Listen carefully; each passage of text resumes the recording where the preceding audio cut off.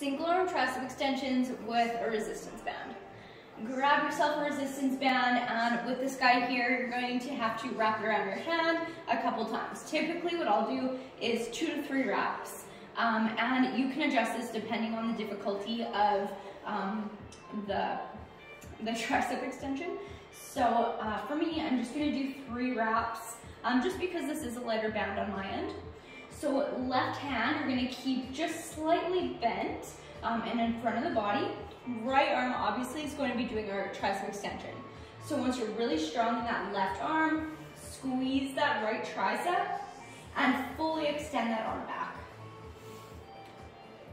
So this is a really controlled movement. We don't want to move too quick with this because we do want to have a really nice extension through the entire arm. Make sure that when you do fully extend back, that you're able to bring your thumb up and point down. So it should be thumbs down, kind of negative with this movement, but it's a very good indicator to know that are we pointing out or are we pointing down, and what muscle are we really working. So make sure that that thumb is pointed down. Once you have the okay, continue on for the remaining repetitions.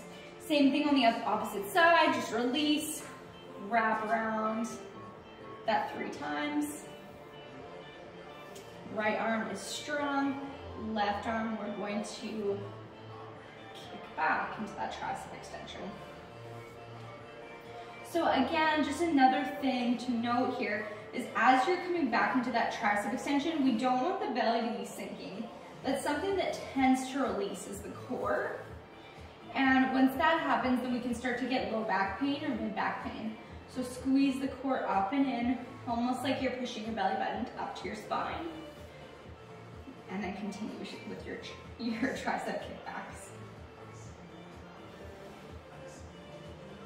Perfect. If you have any questions, let me know. But good luck with the exercise. We'll talk to you soon.